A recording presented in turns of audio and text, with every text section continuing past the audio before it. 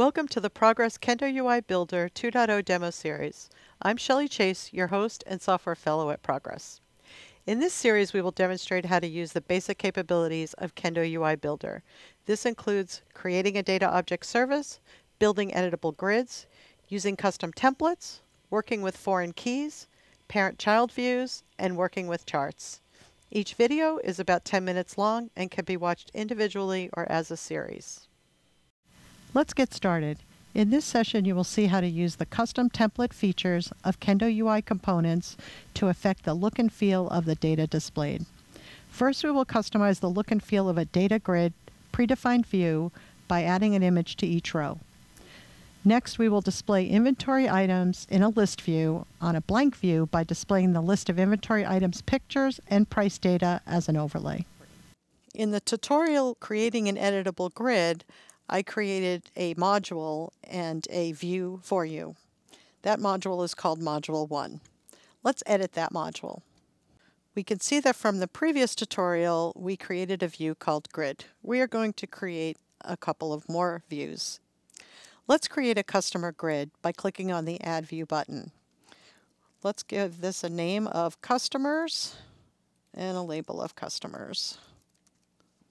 We're going to pick the data grid template and click Add View. That creates us a default grid. We will select our data source of customer orders, TT customer, which will set the columns in our grid to the columns that are in the data source. What we want to do here is instead of showing customer number, I would like to show an image of the customer. So we're going to change the template for this particular column. We do that by going into the Grid Columns property and click Edit. Now you can see you can pick any of the columns that were included in the grid. We want to edit the customer number. And what we want to do is give a template for that customer number to say, rather than display the number, let's display the image.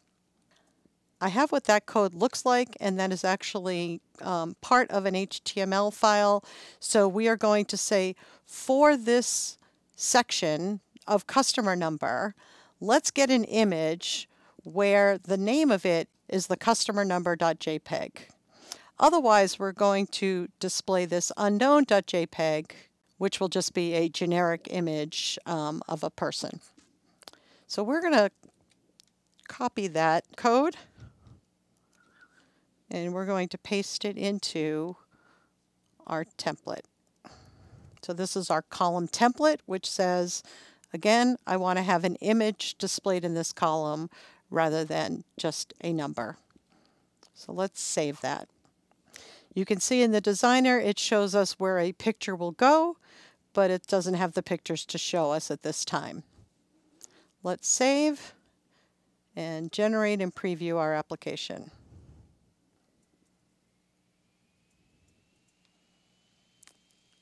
And as our app comes up, we're going to see our Module 1. Let's click on that. And we now have two views, the grid that we created in the Editable Grid tutorial, and now the customer's view. And as you can see, we get both the customer number and the customer picture. And when we go to a customer which doesn't have a picture, like customer number 12 or 13, we get that unknown JPEG that I showed you in the HTML code. So now let's look at how we could customize the entire look and feel of a list. Now let's create another view. We're going to call this view our inventory view. And this time we're going to select the blank template. So let's add that view. This looks a little bit different because we're not using a predefined view. We have to define all of the responsive behavior ourselves. So by default, we get a single row with two columns.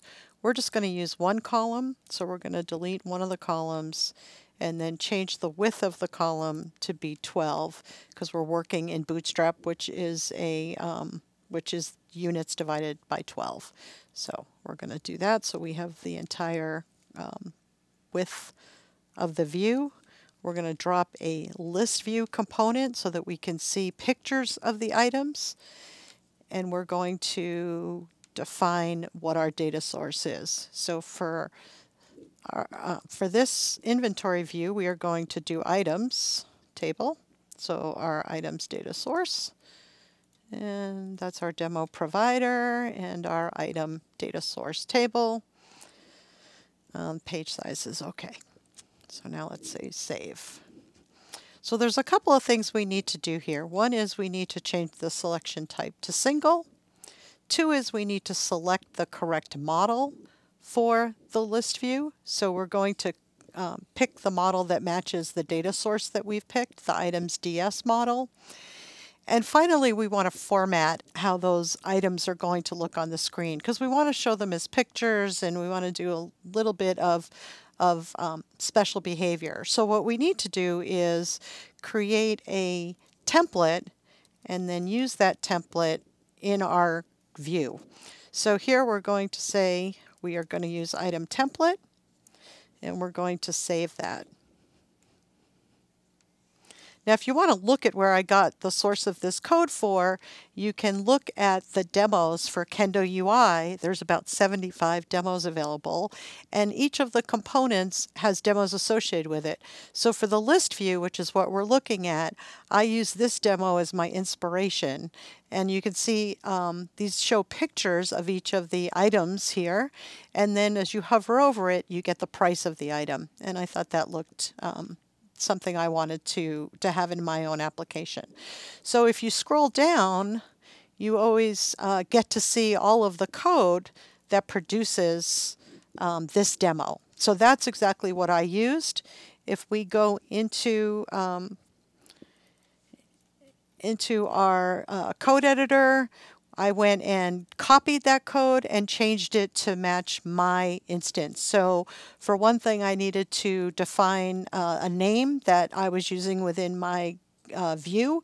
I used item template, and then I needed to change it to match my schema. So in our schema, we have something called item number, for example, and that's what we're going to use to find the picture to use for the item.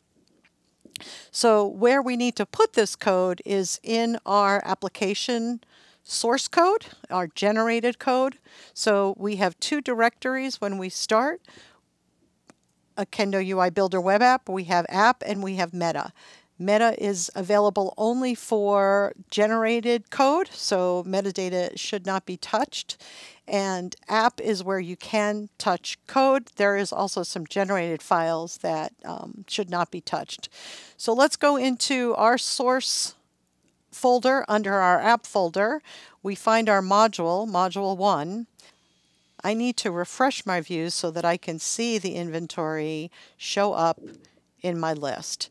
And so for this inventory view, the files that we can edit is controller public.js, which has some default entry points for us, and top section.html, which is where we're going to put our template.